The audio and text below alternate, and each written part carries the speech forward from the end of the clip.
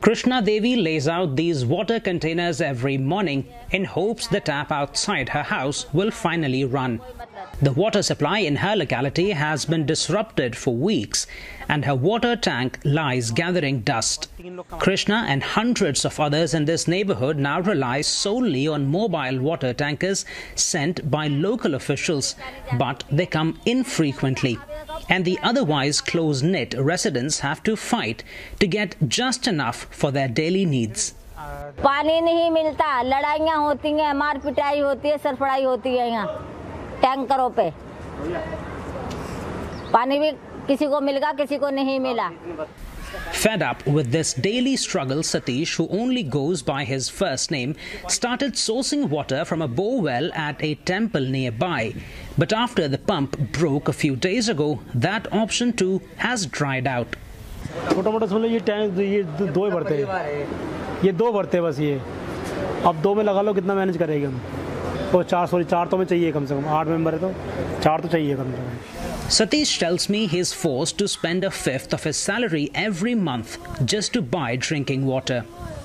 The problem isn't as dire for Delhi's more affluent citizens living in posh apartments like these, but it's still pervasive enough to affect large parts of the city. The local government here is already penalizing water wastage, dissuading citizens from using this now precious resource for things like washing their cars or landscaping. The unprecedented heat wave has worsened matters, drastically reducing the availability of water from Delhi's largest source, the Yamuna River. Recent showers in the capital haven't improved things much. Delhi's Water Minister Atishi has alleged that the neighbouring upstream state Haryana is holding back crucial supply from the river and embarked on a hunger strike to highlight the city's crisis. Delhi वालों का पानी छोड़ दीजिए, क्योंकि दिल्ली में 28 लाख से ज़्यादा लोग बूंद-बूंद पानी के लिए तरस रहे हैं। The Haryana government says it's not withholding water and is rather supplying excess. But Delhi's water problem runs much deeper. Analysts say its estimated 30 million residents have never had enough water to begin with.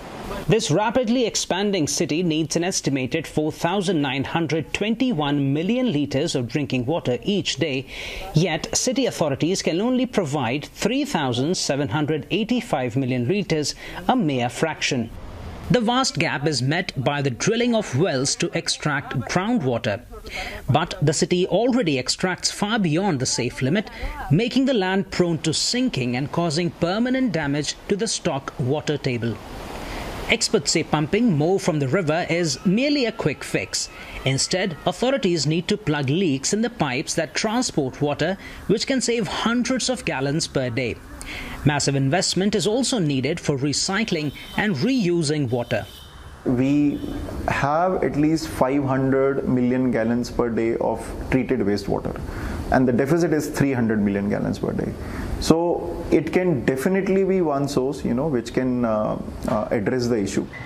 This water could be used for daily activities such as cleaning dishes and clothes or for landscaping public parks. It would also reduce Delhi's reliance on its depleting groundwater. But these are long-term solutions that require lasting changes to the city's water infrastructure. What many residents like Krishna Devi want is an immediate fix to their daily struggles and the guarantee of life-giving water without having to wait. Ishan Garg, CNA, New Delhi.